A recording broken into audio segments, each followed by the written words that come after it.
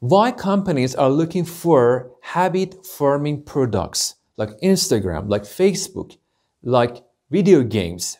If you want to learn how they work and how they were designed, you just need to learn 4 steps. And I will share with you these 4 steps in less than, I think, 30 minutes. Enjoy.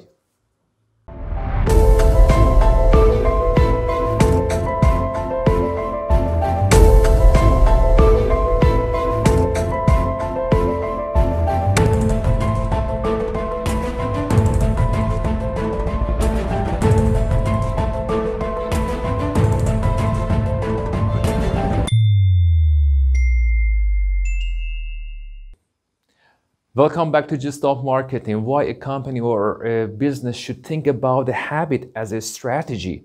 Before I start to explain the reasons, I want to tell you the definition of a habit. 3 factors in all definitions are so important to know. First, little or no conscious. When we do something with little or no conscious thought, is a habit.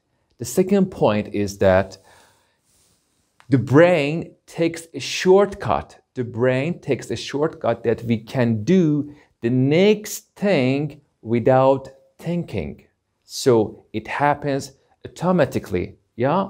So the next point is that 50% of daily routines that we do is a habit. That means we don't think about them, we are doing them unconsciously or really less conscious. We are less conscious about them. So right now that we find out what is the definition of a habit, let's see why a business tries to find out a habit as a strategy. 1, 2, 3, 4, 5 reasons. One by one I explain.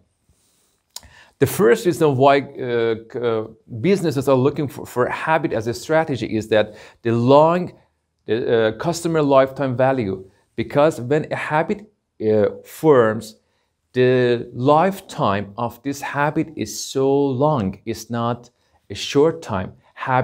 When a habit is shaped, it continues for a long time. It's not something short for a short time. So the customer lifetime value is long. So first reason. Second one, pricing flexibility.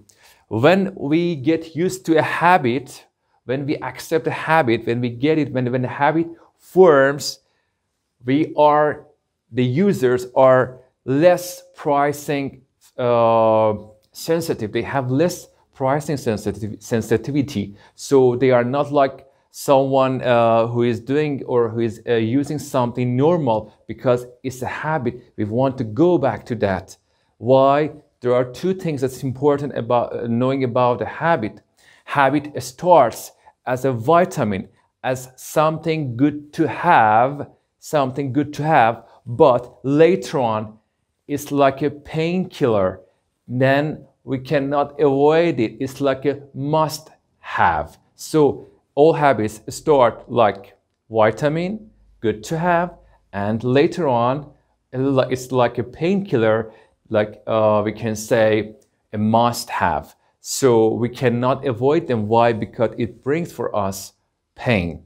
Okay, so go back to the next point. The next point is fast growth. Before I explain fast growth, I would like to share with you an important idea, VCT or viral cycle time. What is viral cycle time? Viral cycle time is the amount of time that a user takes for a user to invite a friend. For example, I'm using Facebook.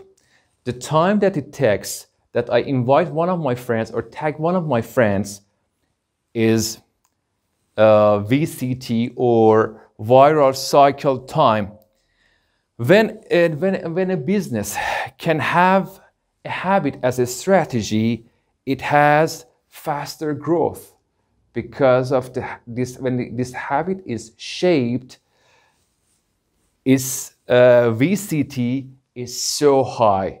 Like nowadays, maybe you want to add value to your friends, and you see something interesting on Facebook, Instagram, whatever, okay? So you tag your friend, you invite him or her to that product or service.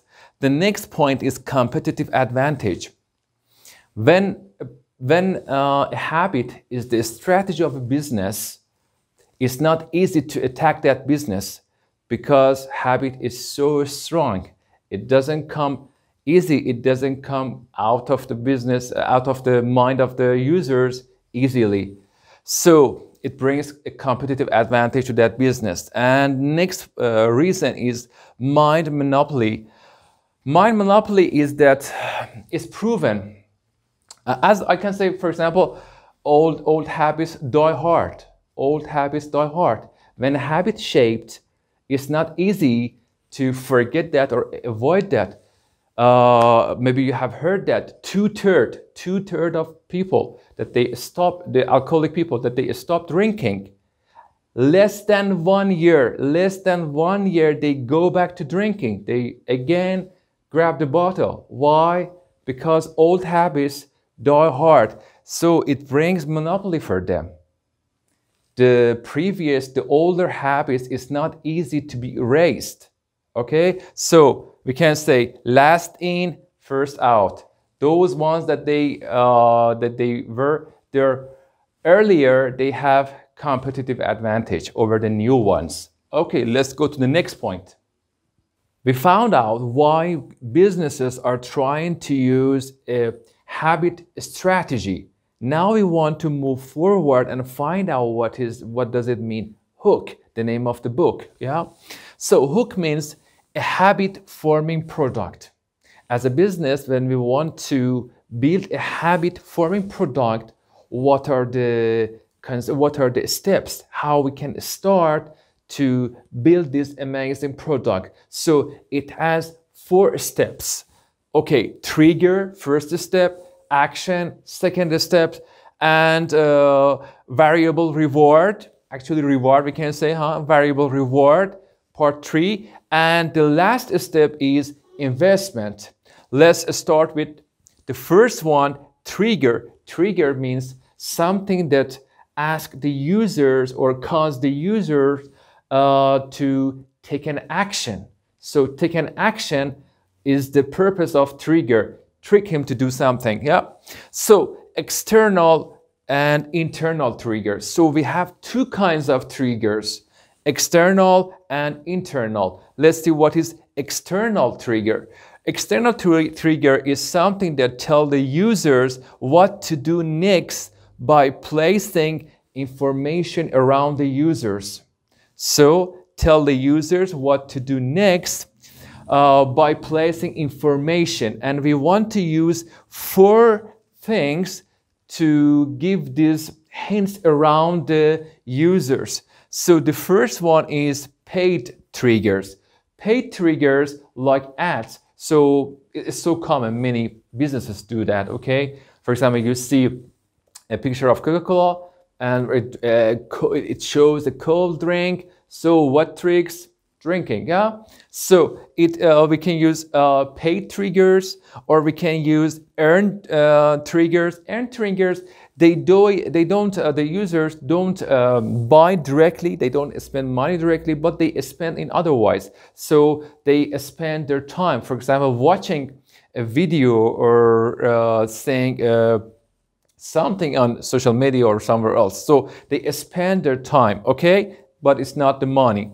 The third one is relationship trigger. Relationship trigger means when the users invite someone, like Facebook or like tagging on Instagram, that someone tag you to see that. So it's a relationship trigger.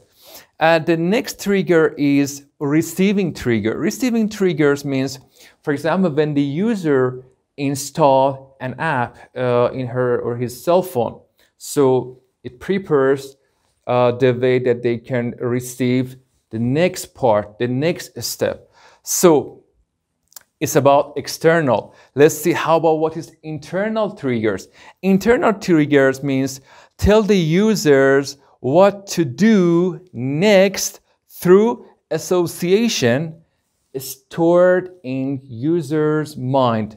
Through association stored in user's mind. It means his or her thoughts, emotions, exactly whatever stored, in the user's mind. Okay, mostly we talk about emotions, but negative emotions are so strong. For example, those people that they got depression, they are depressed.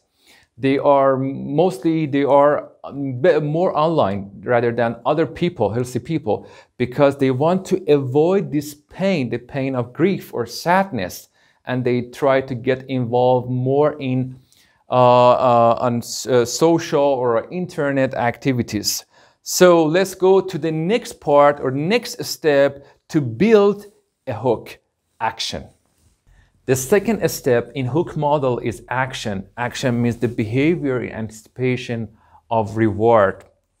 But if you want to know that better, we should know the Dr. B.J. Fogg model or Fogg model. What is that? Fogg model says if you want a behavior occur, we should know three factors.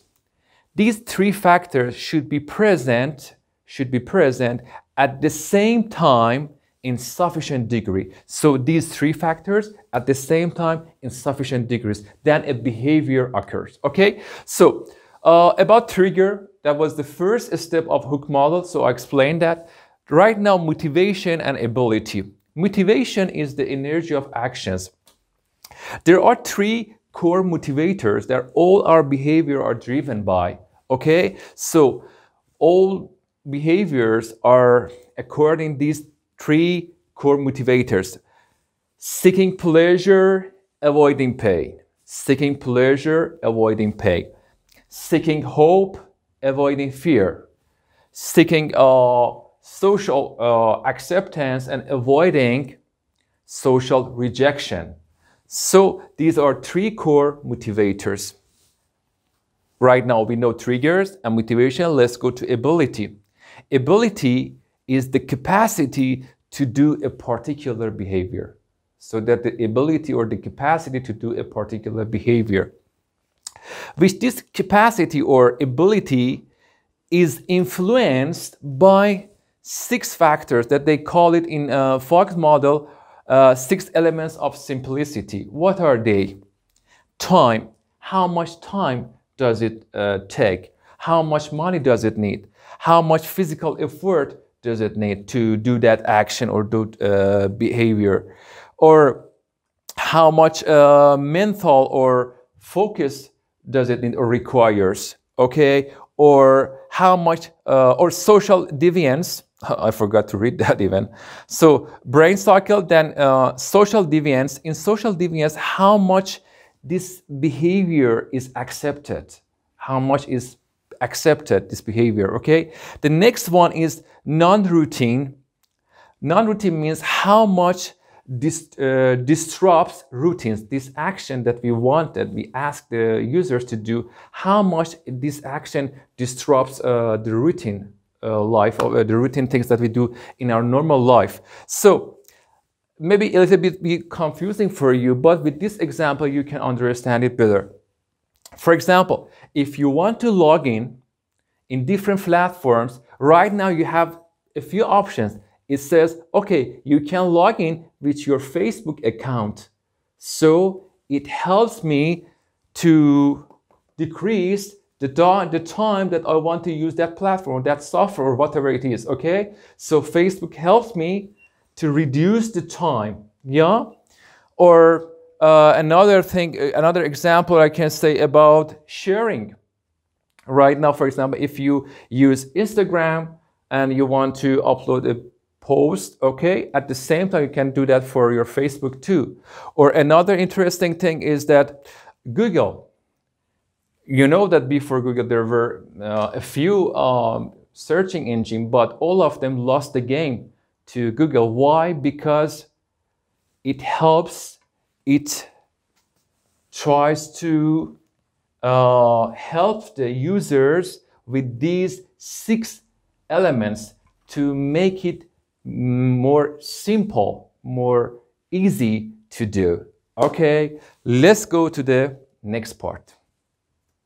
As we discussed the 6 elements of simplicity, maybe you thought, okay, so it's so fantastic, you can do that like this, but there are some exceptions. Human mind is so complicated.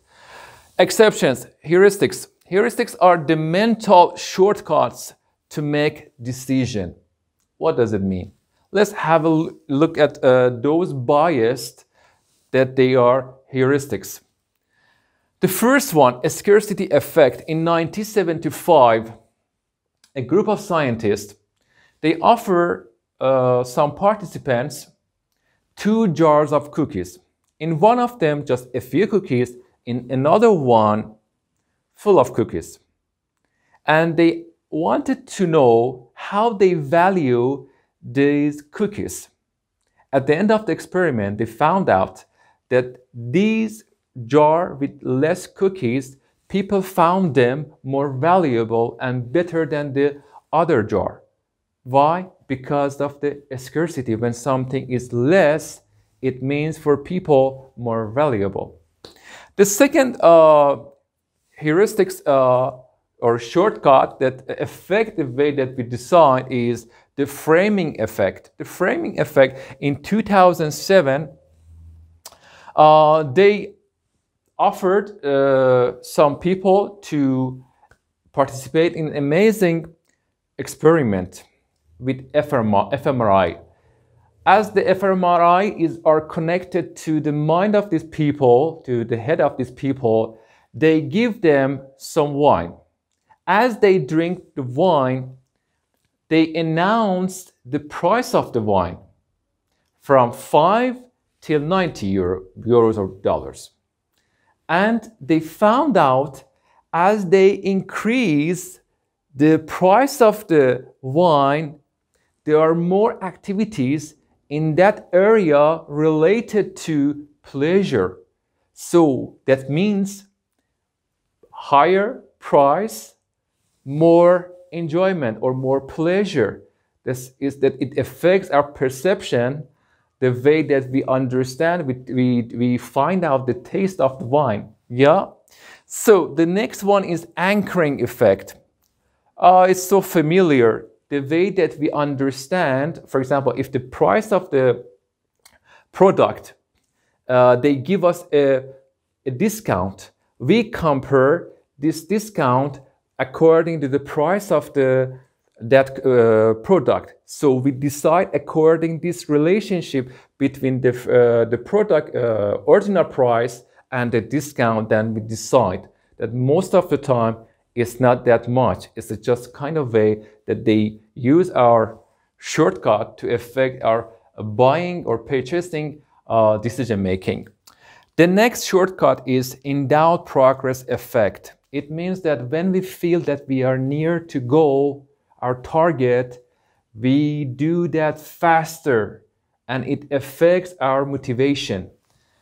In an experiment, they give 2 groups of people two different punch cards. In each punch card, there were 10 squares. Okay, 10 squares in each punch card. And if they punch the whole squares, they get a free car wash. Okay. So in one group, they give a punch card with 2 free punches. 2 free punches to one group, the other group, no. All punches were blank and they should do that, okay? So that group with 2 free punches that they were closer to the goal showed 82% faster accomplishing the task. That means they do that faster to get that free one-time car wash. Okay, so that was about the shortcuts or heuristics, and let's go to the next part. Okay, the third step in hook model is variable rewards. But why? We know rewards, but what is variable rewards? I should explain an experiment. In 1950s, Skinner, the famous psychologist, did an amazing experiment by pigeons. These pigeons, when they want to get food, they should tap the lever. When they tap, they get food. But after a while, Skinner changed the story. They get the food randomly. Not every time that they tap, they get, but this time randomly. What is the consequence? They tapped more to get food. They tapped more. That means when people or species get something randomly, the reward, when they get the reward randomly, it increases the action. So when we say variable reward, that means this experiment, don't forget that. Okay, let's go. Three kinds of variable rewards. Three kinds of variable rewards. The first one is the reward of the tribe. Reward of the tribe means make us feel accepted, attractive, important, and included. So, and a good example is social media. When you share something, a post, or the reward of the tribe, people keeps you or the user coming back because you want to get it again. Yeah? So, another good example is Stack Overflow, the internet. You can search it.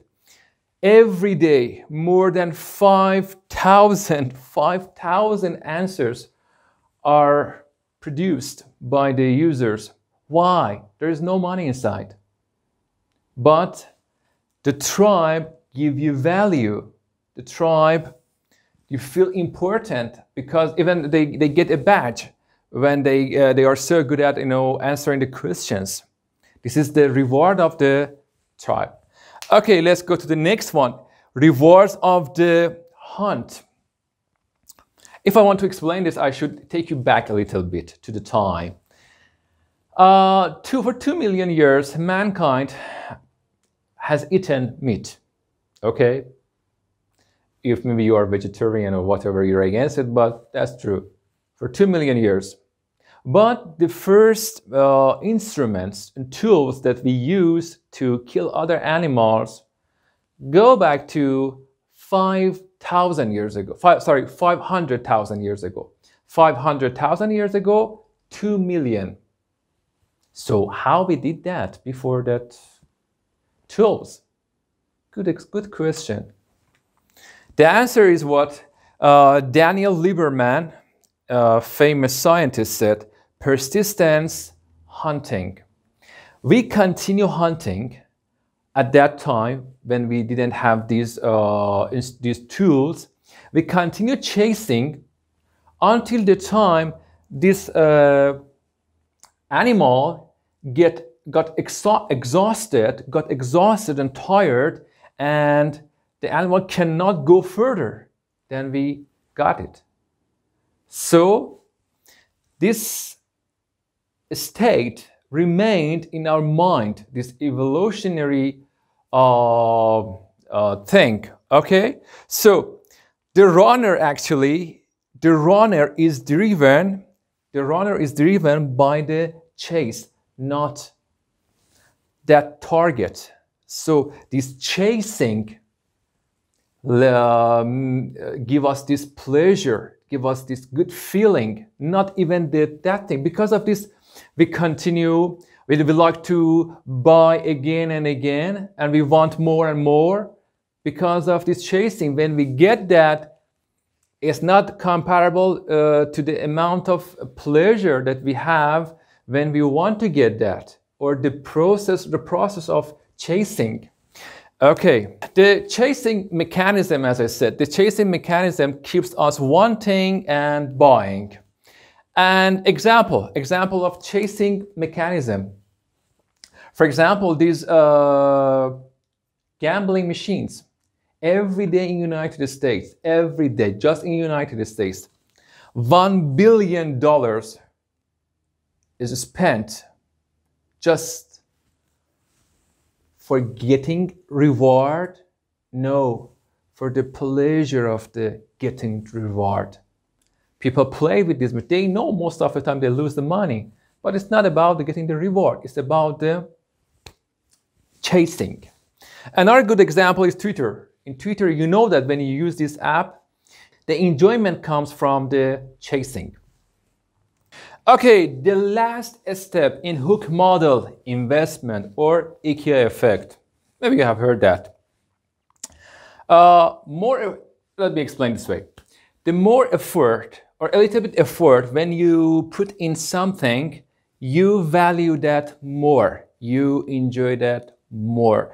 This is the IKEA in English word they say, or IKEA effect they call it, because we do a little bit of the assembling by ourselves, we value that more. And another good example that I want to say is the alcohol, or the first time that you had a beer, or the first time that you had a beer, or the first time that maybe you smoked a cigarette. Remember, that was not good.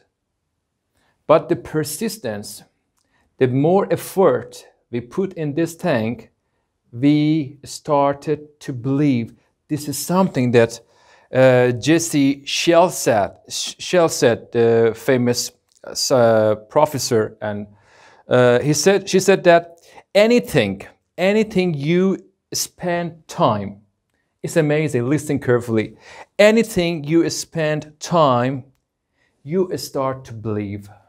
You start to believe it. Yeah? And they call it rationalization. Okay.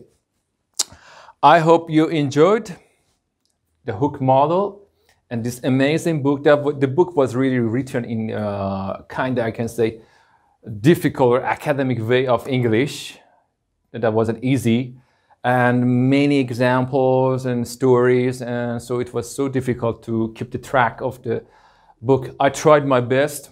I'm sure you cannot find anything that anything like the way that I did, because it's not a summary. I tried to teach it to you and you understand what's going on.